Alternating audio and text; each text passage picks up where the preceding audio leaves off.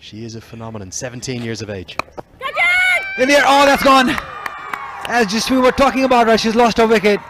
Using her feet, wanted to go over that mid-wicket fielder, but could not quite manage that, and a very good catch by the captain herself. So end of inning, and you jinxed her.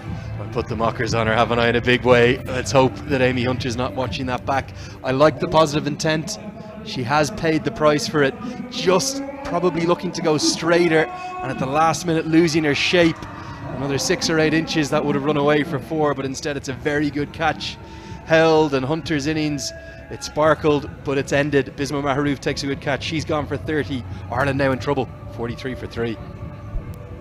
Absolutely no pace whatsoever. Oh, that's a good shout. That's got to be out. Yes, she's missed that completely. That's straightened up enough to go right in front of middle and off, and the bat wasn't anywhere close. She was playing for that spin. Aimar has to walk back. Yet another start being thrown away.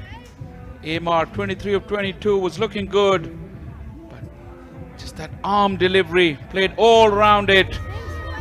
Asif Yaqub wouldn't have to make an easier decision than that. Spin that was never there. Aimar gone for 23. Ireland struggling, 122 for 6. Sound, yes, there's a sound. We heard that. Everyone heard that. She chased that one, and it's back-to-back wickets for Nashra Sandhu. Not the best of the deliveries. Bit of a sheepish smile on her face. She realized it wasn't one of her best, but she'll take it.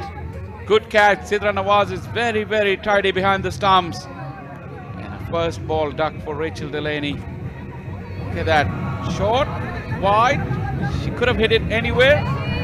Instead, she gets an edge. Good footwork and good glove work. Sidra Nawaz is a very, very accomplished wicketkeeper. First ball duck, Delaney gone. Ireland 122 for 7.